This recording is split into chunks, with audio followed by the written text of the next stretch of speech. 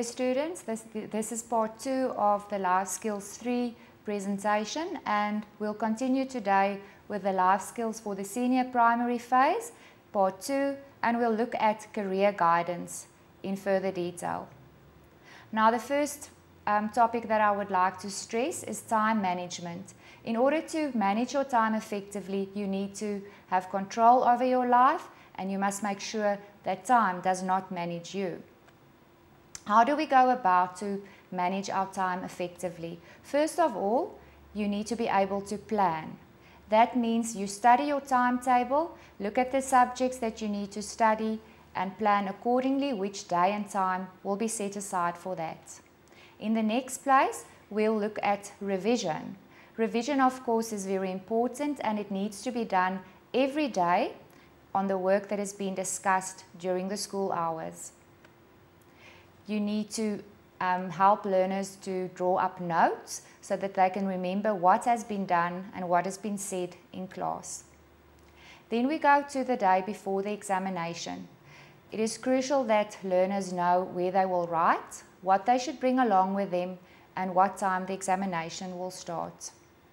On the day of the examination, you need to teach your students or your learners to have a very good breakfast, which will provide them with energy to tackle the day, to be on time, and it's too late to start studying the day before the time. That's also something very crucial. Topics that you forgot at that time, you should not concentrate on anymore, rather focus on what you are well prepared for.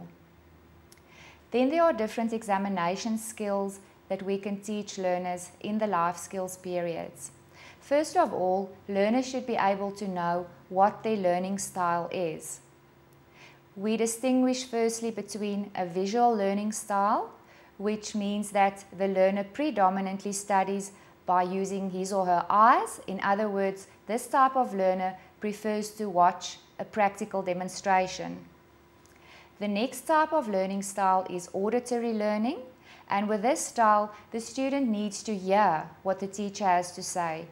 He or she might also often ask the teacher to repeat what has been taught in class.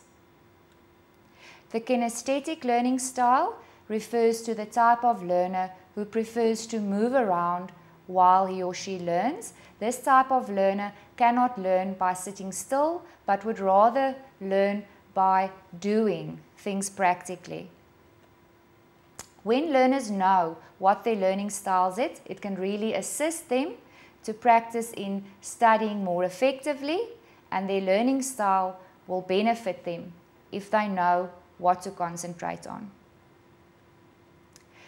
The next topic. There's a strong link between your subject choice at school as well as your career.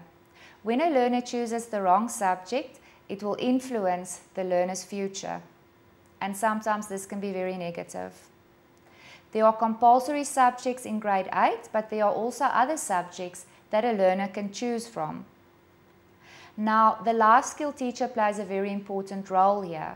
He or she needs to assist the learner to do some research on which subject they will need for their future careers. You also need to consider the school the learner is going to apply to, if those specific subjects will be offered at the school. Then the learner should also consider his or her interests, skills, as well as personality. When learners go to senior secondary school, they should concentrate on choosing subjects that will enable them to work from their strengths, which will challenge them to make the most of their capabilities, and which would also provide them with a qualification to pursue their career and ambitions after school. Of course, it's also important that these are subjects that the learners enjoy and are interested in. There's a range of study opportunities available, but it depends very strongly on which subject the learner chose at school. You should also apply the fact that the learner should be provided with life skills with the subjects that he or she chooses. Then, once more, must make very sure that the choices are that of the learner and not something that the parent or the teacher wants the learner to choose. We continue with the next topic, and this also focuses strongly on career guidance, but particularly on how the teacher should go about in preparing for lessons. Why do we prepare for lessons? Because it promotes planning as well as learning. The main ideas of the topic should be included, and learners have to like what they are going to do, and we also need to know what their needs are. You should include the logical details of the topic and also make sure that you have the necessary materials and equipment that needs to be used during each lesson. The tasks that are prepared should be assessing the learner, and you should choose in advance the criteria that you are going to use during the assessment. Learning goals need to be considered for each lesson that you prepare. What is meant by a learning goal is that it's an outcome of the topic, and these have to include concepts, attitudes, as well as social and personal responsibility. The reasons for teaching a specific topic is you need to build upon what the learner already knows and then offer content that the learner still should be able to master. You should be aware of how these topics correlate with one another and also how the topic addresses the curriculum guidelines. Consider all sources that are available to support you in your teaching and the learning of your learners. Consider the sequence of activities that will promote learning best. And then we go on and we look at preparing for a lesson, and there are three main aspects to consider there. Those are the learners, the lesson, and the assessment. When it comes to preparing the lesson, if we consider the learner, as I said previously, you need to know what your learners already know and then figure out how you are going to build upon the previous knowledge they have. You must make sure that the presentation will accommodate all the learners in class. Thus, your special learners should also be included. And you also need to consider what will the learners work on or think about when they conclude the tasks they need to do about a certain topic. Then when we look at the lesson specifically, how will this lesson build on previous lessons, and how will it prepare the learner for future lessons?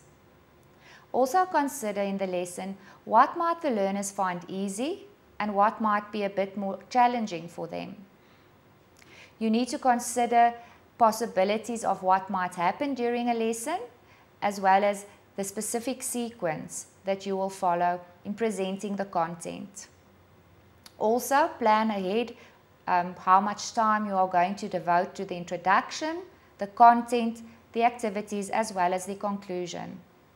Last of all, under the lesson content, think of the kind of questions you can ask learners to assess whether they have mastered the content and whether they fully understand the topic that was presented. When it comes to assessment, you should plan specific tasks that you are going to assess. You will be assessing the learner's skills and knowledge on a specific topic.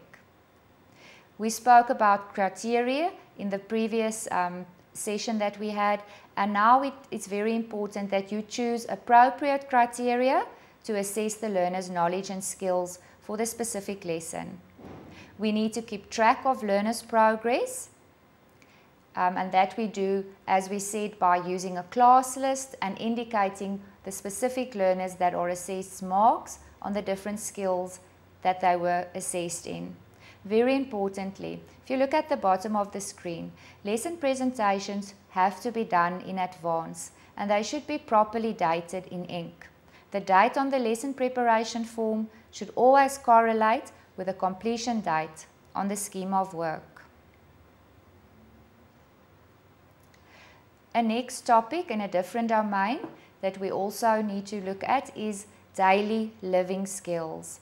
One of the daily living skills learners need to be familiar with is healthy eating habits and the steps to develop healthy eating habits. A second, more important topic, according to me, is to look at HIV/AIDS, specifically in how HIV/AIDS is spread and how it can be treated. Now, when we look at how HIV/AIDS is spread, we know that this is important in the sense that it is something that is increasing among our young people in Namibia, and the main way that it is spread is through unprotected sex. It can also spread from mother to child during pregnancy at birth, also through breastfeeding, and then in some cases, children are also infected due to sexual abuse. How does HIV/AIDS spread? It does not spread by having skin-to-skin contact. The only way it can spread is through body fluids. Here, the body fluids we are talking about is the blood, the semen, vaginal fluid, as well as the breast milk of the HIV-infected mother. Sharing needles when using drugs is also another cause of spreading HIV/AIDS. And important to note, the mother-to-child transmission takes place during labor, birth or breastfeeding, and less commonly when you donate blood. It's very unlikely that it can happen, but there is always a possibility, of course. Something that's interesting to note is that HIV/AIDS can be contracted by chewing food that has been chewed by another person. How does this happen? If you have a little sore in your mouth, the blood of the infected person can mix with the food while chewing, and then he or she can transmit the virus to you. If you share a razor, obviously if there's a cut and some blood comes onto the razor, that can then again be transmitted to you if you have any open sore or cut on your body. The stages of HIV infection. If we look at these, first of all, the first symptoms that will be experienced will be swollen glands, and those are usually in the throat, the armpits, and the groin. A person that has contracted HIV might have a slight fever, a headache, fatigue, as well as muscle pain. The symptoms may last for a few weeks and then they may disappear completely. Also important, it happens that some people have no symptoms at all, and that is a big reason why many people don't realize that they are HIV positive. Something that can prevent HIV/AIDS from spreading is emergency HIV drugs, but they need to be administered 72 hours after it has been spread to you, and it is done by post-exposure prophylaxis, also called PEP. It may stop the person from becoming infected, but it's not 100% safe or 100% sure that it will prevent HIV/AIDS. These prophylaxis need to be taken for a month, and it also has serious side effects. And as I said, they are not guaranteed to work. Then the antiretroviral drugs that are used to treat HIV/AIDS. You can go through treatment during pregnancy because this will especially help you to prevent the baby from being infected with HIV/AIDS. The statistics say that without treatment, 1 in 4 babies from HIV/AIDS positive mothers will develop HIV/AIDS, but with treatment of the antiretroviral drug, you can reduce that risk from having 1 in 4 chances to 1 in 100. Another technique that is used when people are HIV/AIDS positive is a process called sperm washing. What this basically means is that the mother and the father receive treatment, which makes it possible for the mother to conceive and have a child without the risk of HIV/AIDS infection. Like we said, the drugs that we use to treat HIV/AIDS has some side effects that can be very unpleasant. These include nausea, tiredness, skin rashes, mood swings, gaining weight, just maybe on one part of the body while losing it at another, and it also includes diarrhea. Let's have a quick look at HIV. It's an infection that causes AIDS. Some people have no symptoms for up to 10 years before they develop AIDS. It is spread during unprotected sex or contact with infected blood. And the best prevention against HIV/AIDS would be to use condoms, both male and female condoms. How should we behave towards people that are living with HIV/AIDS? We know there's a lot of stigma and discrimination surrounding HIV/AIDS, which can very negatively affect the HIV/AIDS positive person. We should teach our learners that an HIV positive person often feels very alone, isolated, and even frightened because the future is so unsure. They need very good friends to lean on and to trust. And the first thing that you can assist them with is to gain more information on HIV and also to assist in stopping possible rumors about them. We should teach our learners to develop empathy for others. Empathy means to put yourself in others' shoes, to think how you would feel if someone would behave towards you in such a way. Acceptance is important. We should accept each and every person for who he or she is. Once again, if learners know that HIV/AIDS is only spread through human body fluids, it can do a lot to reassure them and to make them more comfortable to interact with other HIV positive people. If an HIV positive person feels sick, we should be there for them, we should be able to assist them.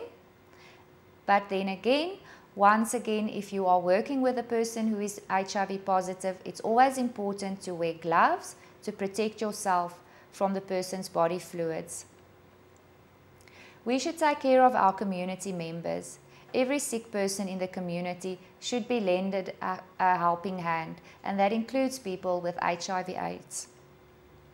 Listen to the HIV positive person's fears and try to understand why their fears, even if it sounds unrealistic, we should try to listen and be understanding.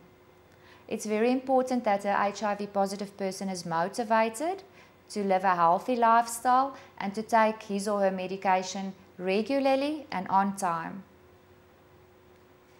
Let me just go back to that to conclude. By taking the medication on time and by living a healthier life, you will be able to be productive for many, many years, and you are able to live a life without any complications as any other normal person would be. Now we have a look at substance abuse and addiction, which can be a real threat to our young learners. What is the definition of abuse? It's the misuse of any drug. It can be either alcohol, medication, or even inhalants, and these are used to alter the mood of the person who is using it. One substance, one example of something that is abused very regularly by not only by our young people, but especially in the senior phase, is cigarettes. We know that the nicotine in cigarettes is very addictive. It is legal to smoke cigarettes, but it has become illegal to smoke it in any government office, inside shops or restaurants. It is even dangerous for non-smokers, and that is what we need to focus on. A non-smoker might inhale the second-hand smoke, and this can cause breathing problems and even lung cancer. In addition, cigarettes are very expensive, and this can even contribute to people not having enough money to buy the necessities they need. Chain smokers' teeth generally become yellow and they develop bad breath, which is also very undesirable. Like we said, it contributes to diseases, lung as well as heart disease. Unfortunately, smokers find it very difficult to stop once they have started. So therefore, it's better to teach learners to never ever even start smoking in order to avoid all these problems. Medication abuse. We know that it's very easy to get medication over the counter, and many of these medications are also dangerous. It doesn't mean if it's available over the counter that it does not have serious side effects to abuse them. The prescribed medicine that people receive is only safe for the person whom it is prescribed for. Sometimes people share medication. This is very dangerous to another person's life and can even lead to death. Something that is very often abused if we look at medication is headache tablets and cough syrups, as they seem harmless, but they contain very strong chemicals that on the long run may cause your kidneys to get damaged and also causes heart failure. A well-known drug to everyone, I believe, is dagga. It's also known as marijuana, pot, weed, grass, etc. And it's generally known as a gateway drug. That means it's very easily available in general. If you are looking for it, you'll be able to find it, and also that it usually leads to the use of other harmful drugs. What does dagga or marijuana do to you? It changes the working of the brain, and the user experiences a high, and it makes it difficult for the user to move or to think, as everything seems to be moving slower. The vision and the hearing of a user may be distorted, and he or she may struggle with concentration. When learners smoke dagga, they generally fail examination, they start doing poorly in sport because it leads to the decline of motivation to learn and to do well at school. Another big risk is that people may lose their inhibitions when they smoke dagga, which generally may lead to risky sexual behavior. And if we look at what the smoking of dagga can cause to the body, we can look at the following. As we said, people become less interested in school and sport. Usually regular users, I'm not talking about a once-off user, will have red and swollen eyes as well as blurred vision. A person might behave strangely, for instance, giggle or do silly things that don't make sense. The person will struggle with his or her memory. Person might be very sleepy in class, and he or she might also constantly be coughing. In the long run, using dagga or smoking dagga also leads to lung cancer. It also lowers the immune system because it damages the cells in the body. In certain users, it might cause aggressiveness. It may also lead to hallucinations. Importantly, all of these effects are not true for every person. It differs from user to user. Last of all, the loss of inhibitions, which we said, which then leads to the risky sexual behavior among youngsters. Alcohol abuse. Alcohol abuse is a very important topic in life skills, especially considering the social problems we experience in Namibia. There are also other drugs that one can refer to and teach the learner about. They include, for instance, mandrax and ecstasy. What is the effect of these drugs? They cause a high, as they say, and often cause people to feel more open towards others and towards doing certain things, and thus they feel less shy. And that is what's the appeal to many users. Often after using dagga and mandrax or ecstasy, learners can't quite remember what happened or how things exactly happened while they were under the influence. And the important thing that sums up the danger is that it harms the brain function and that it influences person's judgment and coordination. The blurred vision, as we said, is also apparent here. People might become unconscious. When you use ecstasy, you will have a very high pulse rate. Sometimes these things can lead to seizures, and once again you damage the kidney and the liver, and it leads to breathing problems as well. In very severe cases, drug users or substance abusers may even die, particularly if they overdose by accident. Then there's something known as club drugs, and this is the so-called date rape drug, when something is thrown into the young person's drink, and afterwards, after the rape might have occurred, the person may have only back flashes but cannot really remember anything that happened. But then why do people use or abuse substances if it's so harmful? Let's have a look. A lot of times it can be due to peer pressure. People, especially young people, have a very strong need to be part of a group, and then they tend to follow what others in the group are doing. Once again, we can also say that a youngster might want to experience or experiment a part of the adult world, and they might see using these substances as being an adult thing to do. Some learners come from broken homes and also homes which are characterized by gender-based violence, and sometimes learners are even under very extreme pressure to perform, and they feel that by using these drugs it alleviates the stress they are under. When a learner feels insecure or overly pressurized, using these drugs help them to escape emotionally from the situation that they are in. Then we must not forget the impact the media sometimes has on the behavior of young people. Many movies, many TV programs show the abuse or the misuse of substances, and it appears cool to young learners. You follow these examples because they might think that this is the norm. There's nothing wrong with it. Another serious topic that we discuss with learners in life skills is the topic of child abuse, neglect, and molestation. Let's have a look at the definition of the above. Now, when we say that somebody is physically, emotionally, or sexually abused, it refers to the maltreatment, but also to the neglect of the child. And neglect means it's any act or failure to act on the part of the caregiver which might result in the child's death or physical or emotional harm, or lastly, the sexual exploitation of a child. The first type of abuse that we look at is physical abuse.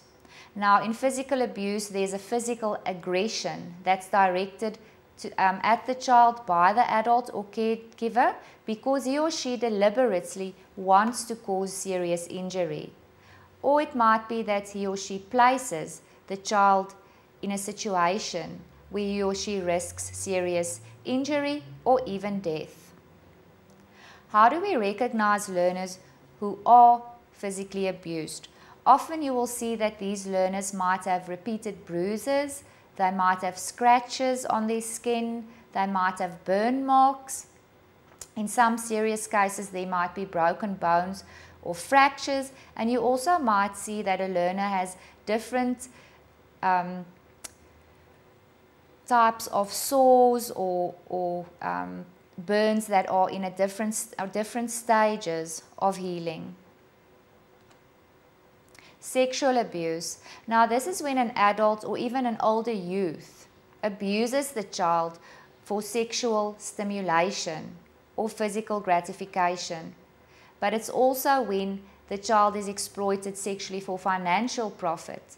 And it includes pressurizing the child to engage in sexual activities.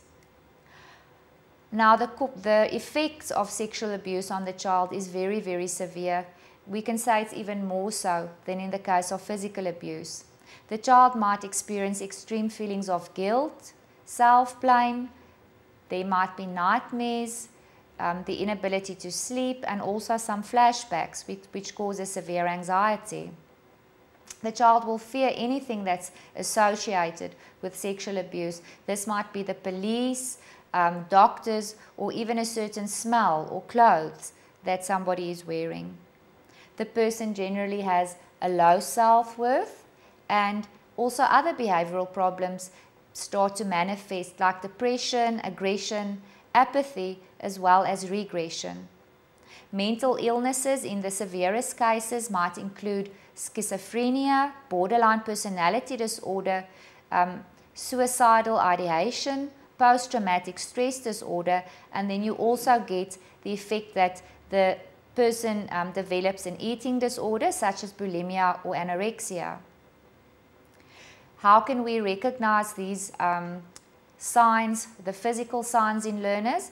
What we can look out for is that people usually, if you see that a learner experiences problems to sit or walk, sometimes there can be bruises around the genitals, and in that case it might be difficult, but if you suspect that a learner is abused, it is important that he or she is referred to get a medical examination to determine what the situation is. Now, we all know the last bullet, if you look at that on the slide, that mostly the victims are very well known to their offenders, which complicates the matters even more. The emotional abuse that we talk about, this includes a wide range, starting from loud yelling at a child or a young learner, to coarse and rude attitude towards the person, up to being very critical of a person and belittling the person. Now, what does a child do that is emotionally abused? He usually tries to protect himself or herself by distancing himself from the abuser. But he might also internalize the abuse and fight back with insulting words. The learner tends to suffer from self-blame, low self-worth, and also might become passive, and you find that these learners often avoid eye contact. The next type of abuse is neglect. Now, neglect is when the caregiver, which is the responsible parent, does not provide in the child's needs, and these include the care, the love, the shelter, the medical care, and the supervision that the child needs, and also he or she does not give the child the attention that he or she needs. What happens when a child is neglected? Very often they drop out of school, where they are then have to resort to stealing food or begging for food and for money to stay alive. These children often lack medical and dental care, and they might be dirty, and you might see that these children lack sufficient clothing for the weather. Like in winter, they might be very scantily dressed.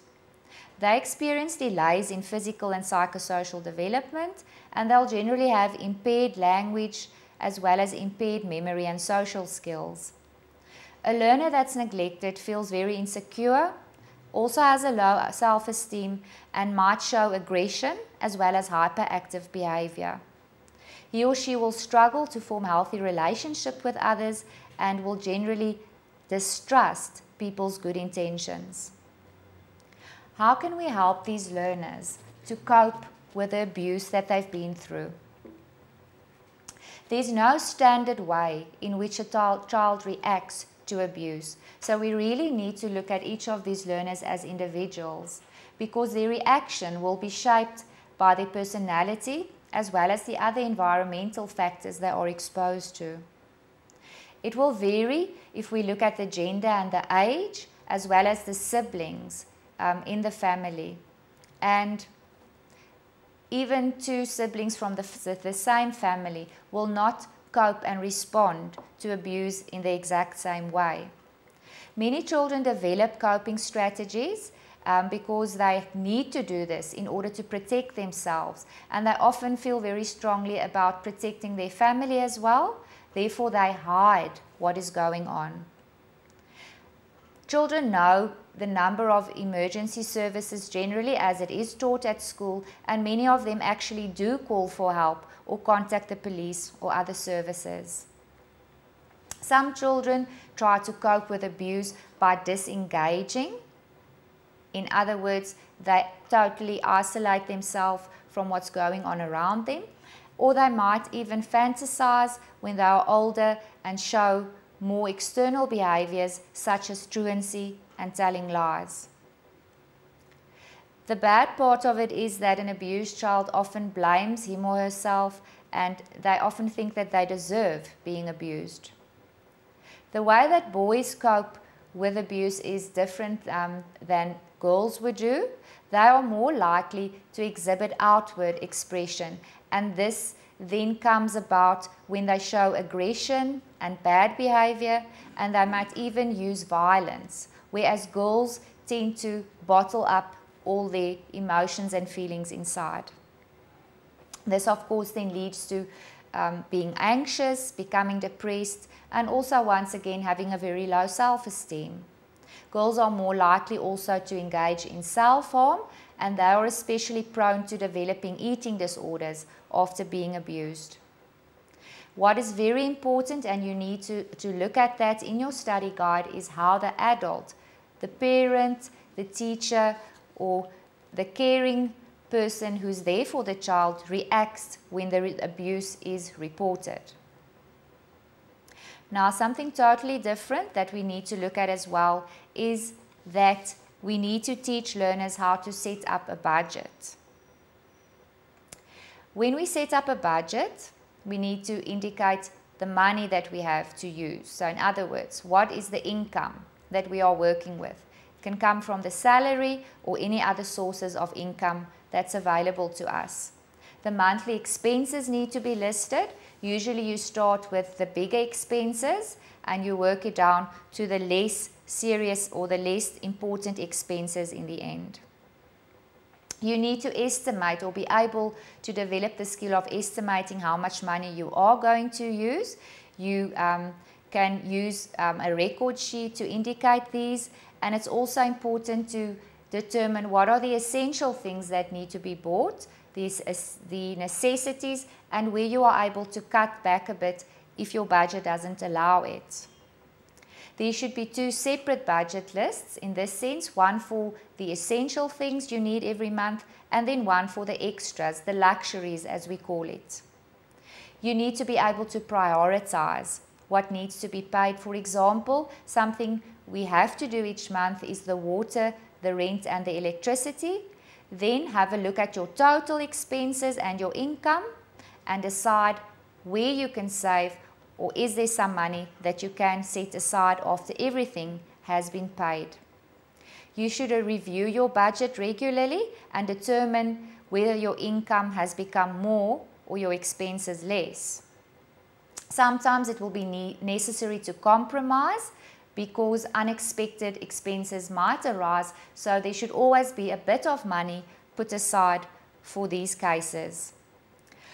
You should know what is really necessary and what are the things that you actually just want. And you will see that there's a very good example of a form that you can write your budget on and determine in each column what is necessary to put aside for each month, what are the main expenses, etc. So please be sure that you are able to set up or complete such a budget form as the example in the guide shows you. Now we move over to different types of diseases we should teach our learners about. Now, hepatitis is also quite a common disease in Namibia, and it refers to the inflammation of the liver cells. It's a viral infection, and it's usually aggravated by alcohol, toxins and infections, and what happens is the liver swells and it can lead to very serious liver damage, even resulting eventually in liver cancer. There are different types of hepatitis. Hepatitis A is usually caused by eating or drinking infected food or water that contains the virus, or it can also be spread through oral or anal contact during sex.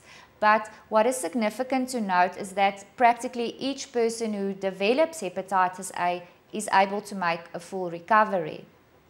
Hepatitis B is contracted in the same way that HIV/AIDS is, by being in contact with the infected bodily fluids. Then hepatitis C, it also occurs when somebody has been in direct contact with the blood of a person who has hepatitis C.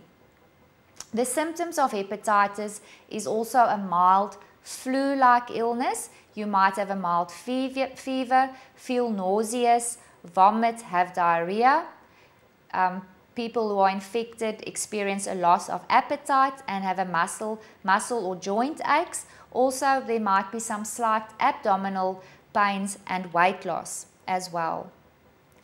When the symptoms become acute, that means more serious, you will experience that your urine is dark, you feel very drowsy, you might have severe headaches, hives, on the skin might develop an enlarged spleen. When it's in alcoholic hepatitis, your skin will also become itchy and your feces is light colored. And people with hepatitis, when it moves over to the acute stage, might even have a yellow skin color. How can we treat hepatitis? There isn't a very specific treatment for this disease. Most important is that the infected person rests, follows a diet high in protein and carbohydrates, because this will aid in repairing the damaged liver cells. He or she can also use an antiviral that can be prescribed by the doctor. To prevent hepatitis is very important. We really need to teach our learners and also remind ourselves to wash our hands with soap and water very regularly, especially after going to the toilet. And when we eat food, consider whether it's well cooked. Make sure that the water you are drinking is very clean. If you are unsure, rather cook the food and boil the water that you need to use. So sanitation is very important in preventing hepatitis. And then we can also get a vaccine against hepatitis A specifically, which will prevent us from contracting this disease. Next is not a specific disease or a common disease that we are looking at, but a common phenomena, a common social problem that we need to deal with in our society, and that is rape. The definition of rape is that it's a sexual activity to which you do not freely give your consent. It includes any penetration, whether it might be very slight of the vagina, the anus or the mouth, or any other body part or object against a person's will. With any other body part, excuse me. Now, we distinguish between different kinds of rape. One of these is statutory rape, and what this refers to is when somebody has sexual intercourse with a person under a certain age. And the age will usually differ from country to country, and it's specified by the law of each country. There's also something like marital rape, which we don't consider often, but it's something very serious. This means that the sex was non-consensual and the perpetrator is the victim's spouse. And it's often linked with domestic violence as well. The effects of rape are very severe. Let's have a look. Victims that are raped are very traumatized by the assault, and they often have difficulty functioning after this has happened. In school, they will, or in the work situation, wherever, they will struggle to concentrate, have difficulty to sleep, might experience nightmares, and their eating habits might change completely. These people feel on edge the whole time. They suffer from depression and even experience post-traumatic stress disorder. They find it very difficult to deal with the memories of the event. Many people will find it difficult to reveal what has happened to them, even to family or friends, and that's why we get that many people, after they've been raped, they do not report it to the police and they do not even seek medical assistance. There's severe anxiety that occurs after this incident, and the person might also start to avoid any social contact. Then the worst, or one of the worst scenarios might be that the person becomes HIV infected or even becomes pregnant, and this HIV virus is then transferred to the baby. Then in some cultures, the victim of the rape might be forced by family members to actually marry the rapist to save their reputation, because there's always the stigma after a person has been raped that now the girl has been tarnished in some way, or maybe it's a type of girl who has a reputation for risky sexual behavior, and this might be totally untrue. Every rape should be reported, and people should be encouraged to report rape. How do we go about? Because it's one of the most underreported violent crimes, we need to address this. with our young learners to be prepared and also to be prepared to assist somebody who might have been the subject of rape. The initiation and the process of the rape investigation totally depends on whether the victim is willing to report the rape and to describe the rape to the police. In such cases, it is advisable that a close friend or family member is called as soon as possible to assist the person in reporting the rape, and also that the person is taken to a doctor or a clinic for examination, medical examinations. Biological evidence needs to be preserved if we wish to get evidence against the perpetrator, and these include the semen, the blood, vaginal secretions, all bodily fluids, so to speak, and this is usually collected by a rape kit and then identified in a laboratory, and this is how it determines whether the sexual contact actually occurred, and this is how they will catch the perpetrator in the end. Victims of rape must know that they shouldn't go to the toilet, shower, bath, or even brush their teeth after the rape. They should keep on the same clothing that they had on, because all of this will need to be used to take examples of the saliva and other bodily fluids. What happens is the victim changes his or her clothes. You should know that you should put it in a paper bag and not a plastic bag, because if it's placed in plastic, some of the chemicals might destroy the possible evidence that might be found. A victim of rape should ask for the day after pill to prevent any possibility of pregnancy, and also, of course, take emergency treatment for HIV/AIDS and other STDs. How difficult it might be, the person should try to answer as many questions as possible. It's advisable also for the victim to go for counseling after this incident, because this is not the type of occurrence that can generally be handled effectively on your own. Learner pregnancy is another very relevant topic in our Namibian schools. We need to teach every learner what the facts are about pregnancy, and then also make them aware of what the problems are they are going to face when becoming pregnant when still at school. Abortion goes hand in hand with learner pregnancy. We know that abortion refers to the termination of a pregnancy when the fetus is removed from the uterus. It's still illegal in Namibia to perform abortions, and abortion has very serious consequences, legally, physically, and emotionally.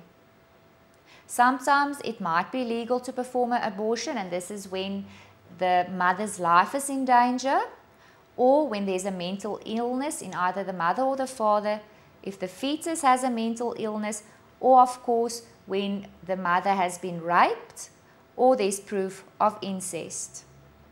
Backstreet abortions, because of the fact that it's not legal to abort babies, many people go and have a backstreet abortion, but it has severe consequences. In some cases, it has caused a woman's cervix to become inflamed. It can lead to serious pelvic inflammatory diseases.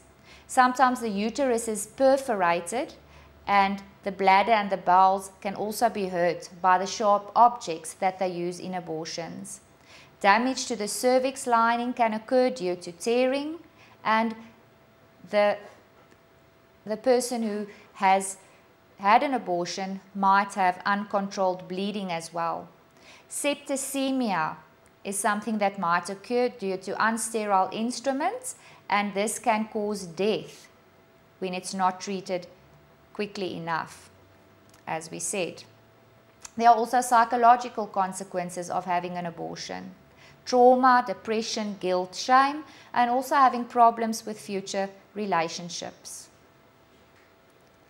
Next, part of the life skills, part of our daily living skills that we should acquire is something called assertive behavior.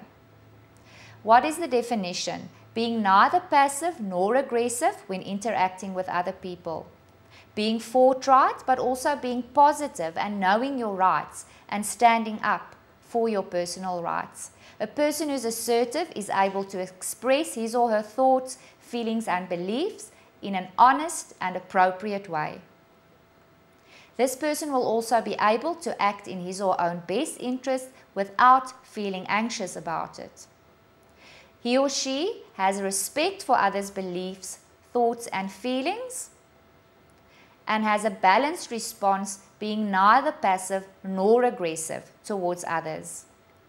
An assertive person is willing to give other people a chance to take charge. He or she doesn't always have to be in charge, and they will address a problem and question rules or traditions that seem unfair. The person is usually relaxed and has an open posture, is able to keep eye contact when talking to someone else, as opposed to a person that's passive. A person that's passive usually has a lack of self-confidence and will simply agree with the wishes of another. And this generally undermines the person's individual rights as well as their self-confidence. Another opposite of being assertive would be aggressiveness. Now, people who are aggressive rather than assertive always feel the need that they have to show themselves because they generally have a low self-esteem. They tend to speak loudly and they'll also glare at people and are hostile towards others. Another personal social skill that has to be dealt with in the life skills class is emotions. Now, we know that we all have a range of emotions and not all of these emotions are always dealt with effectively. What is an emotion? It's a feeling a person experiences when certain chemicals are released in the brain. We have different emotions every day and we need to acquire the skills to deal with these properly.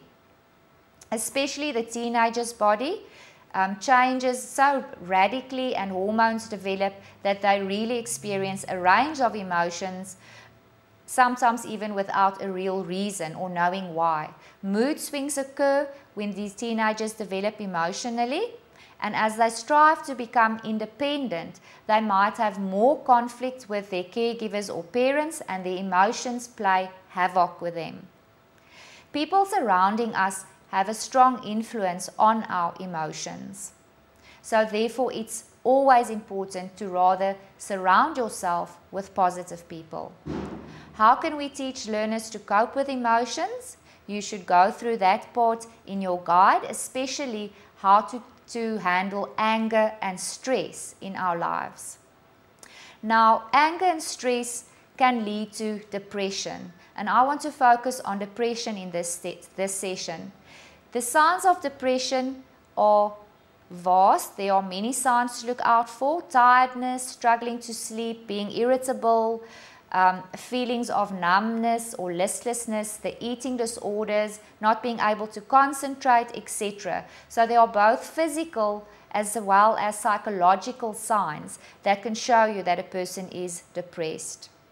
When you experience any of the above feelings that are listed there, then you know that it's necessary to go for counseling because there is help for depression. Another emotional feeling or situation that learners need to be able to deal with is a crisis. Now, when you experience a crisis, it's not necessarily a traumatic situation or event, but it's your reaction to a certain event that causes the crisis. One person might feel very deeply traumatized by an event that another person might suffer very little from. A crisis can only be seen as an opportunity to grow if you choose it to be. There are different types of crisis: technological, organizational, etc. And what happens if we are chronically exposed to stress or trauma? This leads to mental illness, and a person might need counseling to deal with the situation. How do we cope with a crisis? First of all, you need to check whether you are physically safe. Get medical, psychological or legal help if needed. A vulnerable person might need somebody around him to protect or shelter him. And you also need to say to yourself that you need to switch off at times, you need to exercise to stay alert, but also try and relax when necessary.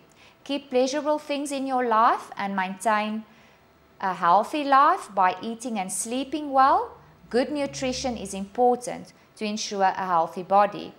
You should also ensure that you get a good night's sleep and lend a helping hand to somebody who has to cope with crisis. Be alert always for the signs of depression and seek medical help where necessary. A next very important aspect is respect. Respect is an attitude and it's not the same as obedience. What do we mean by having respect? A learner can be obedient because he or she fears the teacher, but he or she can still have no respect for the person. Respect generally has to be earned. Children do what they see and not what they hear. That's why it's so important that parents and teachers remember that they are the role models that children are going to follow. Children need to experience respect to understand how important it is. A respectful child will take care of his or her belongings as well as the property of others. Being respectful helps one to be successful in life. It's almost impossible to be successful if you do not have respect for both authority as well as your peers. When it comes to children and respect, please note the following.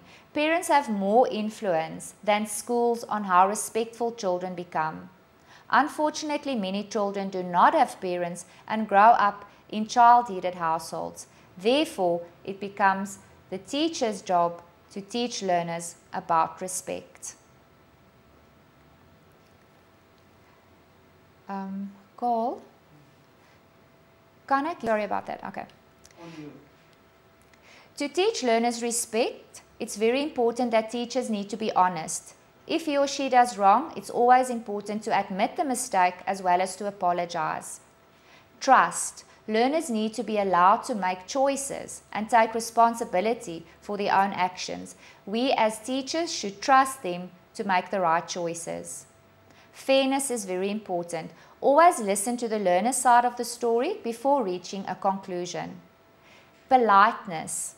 Learners should understand the importance of the word thank you and please, and this should be demonstrated by the teacher to the learners. Reliable. Teachers should be reliable in the sense that they should keep their promises and show that they mean what they say. A teacher should be patient, allow learners time to do their tasks and to make mistakes without reprimanding them. Be good listeners and give a learner the chance to say what they feel and listen to them attentively. Being a role model is very important because children learn by observing what the teacher does. Be caring, show concern for your learners, for animals as well as the environment. Show respect to authority by following rules and obeying the law. And self-respect. This is demonstrated through personal values, the way that we dress and the way that we behave. We should encourage our learners to take care of themselves properly. Last of all, and this concludes the aspect of respect, teachers who yell and throw tantrums do not earn the respect of learners. It is better to be calm and patient, listen to your learners, understand them and care for them. Thank you.